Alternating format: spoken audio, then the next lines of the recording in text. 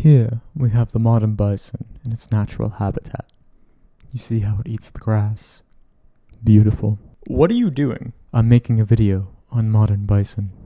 What a magnificent creature. No. This is a video on Modern Bison, the band. So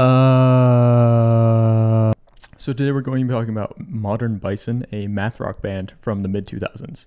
This band is pretty unknown and not well documented, so I'm trying best with the info that was available. They were formed in either Salford or Manchester, England, with the members Jonathan Higgs on drums, Jeremy Pritchard on guitar, and Sam Carswell on guitar and vocals. You may recognize Higgs and Pritchard from another band we've talked about on the channel, Everything. They play different instruments in the two bands, leading to almost like no crossover between the two styles. And truthfully, the only reason I found out about Modern Bison is because of Everything. However, Modern Bison is far different from Everything. They have a far less accessible sound, and their one release, I Could Have Had a Rustic Pagoda, is one of the most thrilling and experimental math rock albums of the 2000s, in my opinion.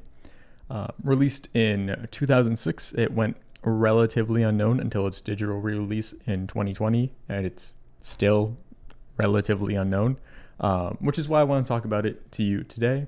Hopefully get the word out there. Maybe some of y'all will listen. I Could Have Had a Rustic Pagoda is a very exciting math rock album. While still within the bounds of math rock, it pushes those bounds, stretches them, and morphs them into something wholly new. I should mention that Modern Bison is certainly inspired by other pioneers of the math rock genre, such as Slint, but again, are able to work with those inspirations in a transformative way. It's also a pretty short album, coming in at 6 tracks, just over 32 minutes, so I'll recommend you check it out if you have the time. The album kicks off with Draw Swords, which is honestly one of the best openers to an album. It starts off with this great riff and heightens with crashing cymbals that come in. On top of this, Carswell's off-the-wall vocals really tie the track together. This track is honestly like super catchy, and there's so many memorable lines, which isn't very common in math rock. And throughout the track, there's all these diversions, like stray guitar riffs, which add just so much life to the track. Following Draw Swords is Matches, which is a track that has definitely grown on me over time, and is probably one of the more inaccessible tracks from the album. It's definitely heavier, and the vocals are a bit harsher, but I think the track overall comes together well. It continues the thrills from Draw Swords, keeping the energy up. I especially love the plodding tension, which is built up with the guitars. That all comes crashing down with the heavy riffs. The track whiplashes between reserved and all out with a fierce intensity, which makes it a ton of fun to listen to. I'm also a fan of the outro to this track with the whining guitars that just cut through the mix. The next track on the album is Battered Cod, which is another experiment in this struggle between loud, overpowering riffs and the reserved melodic ones.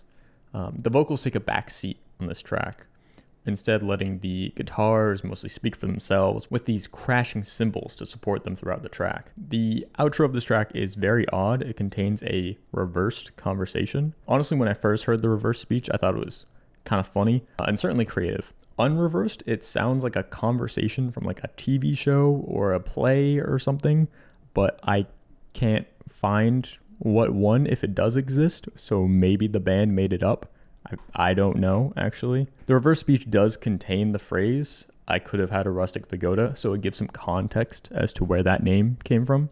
There should be a link to a video with the reverse speech somewhere. It's around. Following Battered Cod, we have Le Hommage, which again uses reverse speech.